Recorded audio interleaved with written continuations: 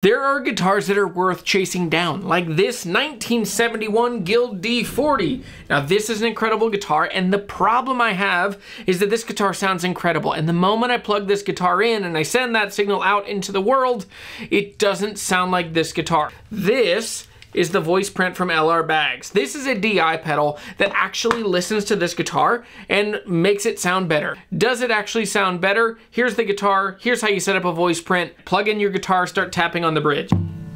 You strum some chords. Single notes in chords. Scales. Generate a Voiceprint.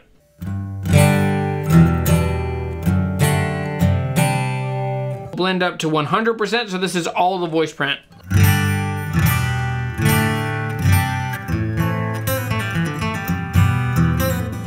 That's the Voiceprint. I think it's a tool that will help my guitar actually sound like my guitar just out there for everybody else.